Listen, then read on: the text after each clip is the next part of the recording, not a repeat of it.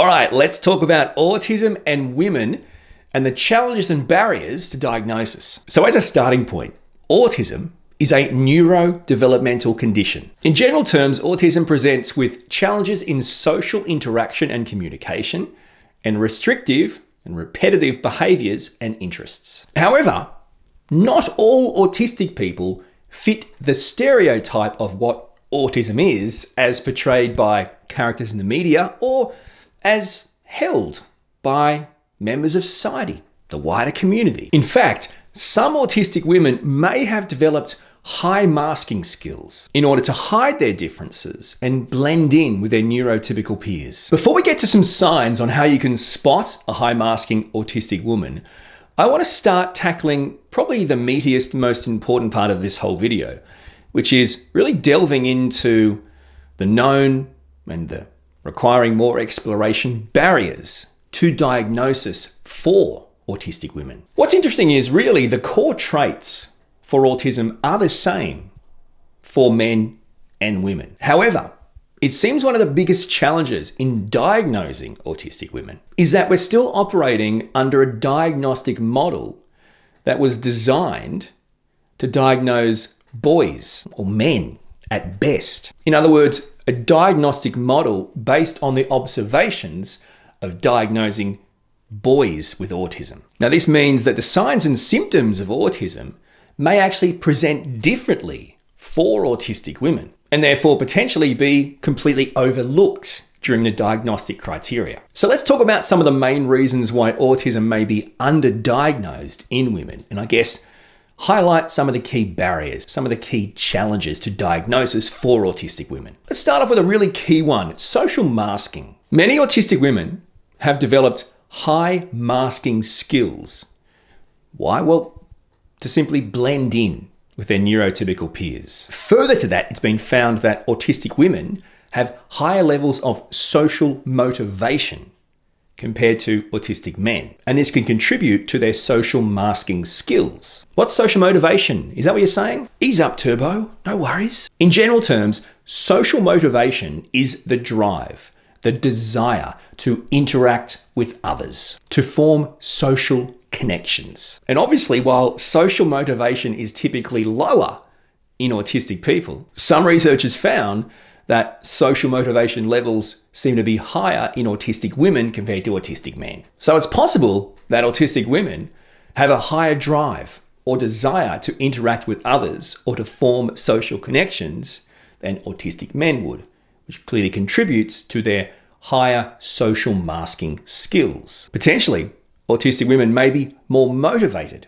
to learn and mimic social behaviors to fit in with their peers. Adding to this barrier to diagnosis for high masking autistic women, some studies have found that autistic women are also better at interpreting and recognizing emotional expressions. And this is despite having similar difficulties with social interaction and communication.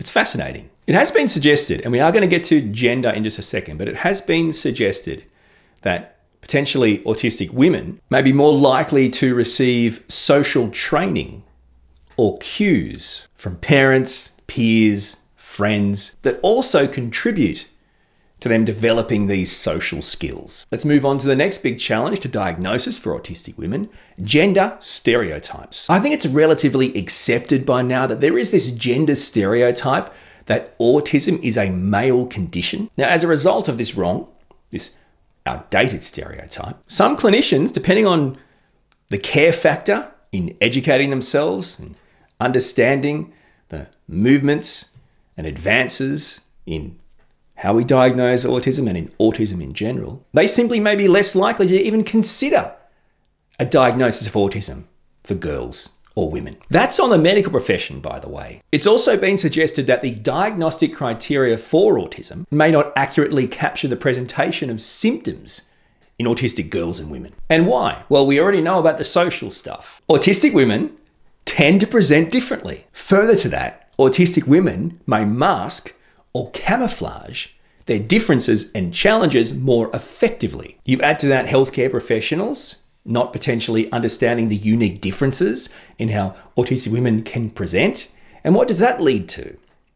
underdiagnosis or misdiagnosis of autistic women. Autistic women can also face additional barriers to diagnosis due to social and cultural expectations, and even a stigma around gender roles and expectations. A quick example, women may be expected to be more social, more empathetic, which can then lead to their difficulties being overlooked or simply put down to shyness, or they're just anxious. It's also been suggested that autistic women may have higher rates of eating disorders and other self-injurious behaviours compared to that of autistic men. This can obviously be due to many different factors. Difficulties with social processing, a greater social pressure to conform to beauty standards, or simply a coping mechanism for stress and anxiety. Another key barrier to diagnosis for autistic women is co-occurring medical conditions. It's actually been suggested that autistic women are more likely to experience co-occurring medical or health conditions than that of autistic men.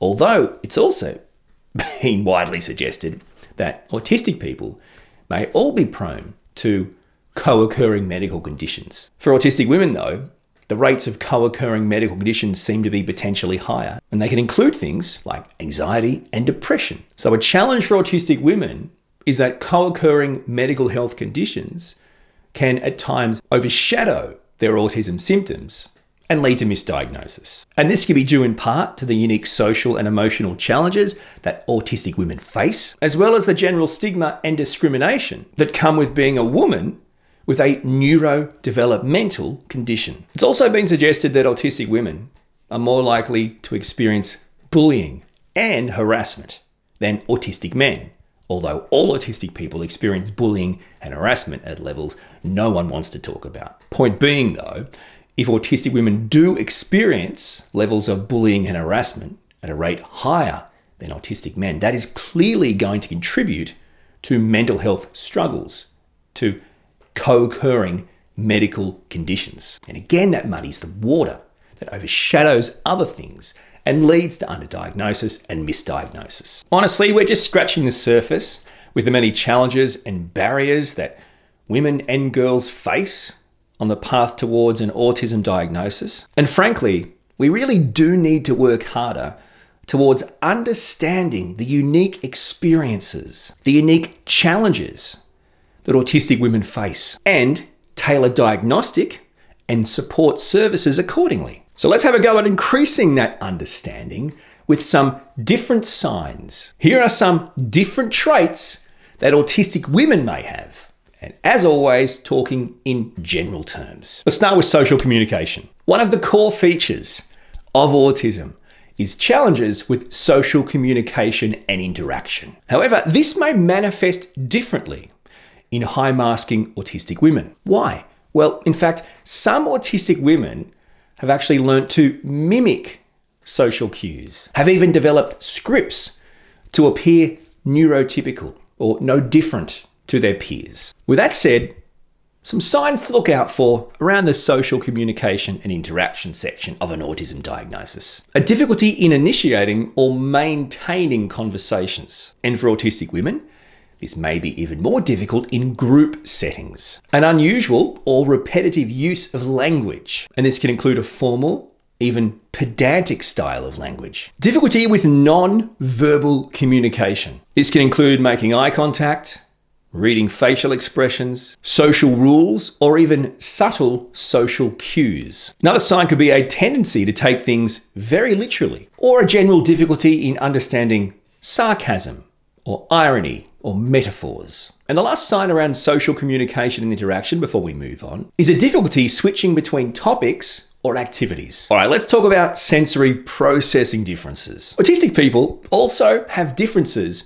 in how they process sensory information, sensory input. Now, this can include hypersensitivity, which can appear like an overreaction to sensory input, an experience that is stronger or intense than the normal experience, or hyposensitivity, so seemingly underreacting to sensory input, an experience that seems potentially disproportionately less than what you should experience from that particular sensory input. So, some sensory processing signs to look out for for high-masking autistic women. A difficulty filtering out background noise or distractions. Avoidance of certain textures, sounds, or smells. An overstimulation in crowded or noisy environments. Sensory-seeking behavior.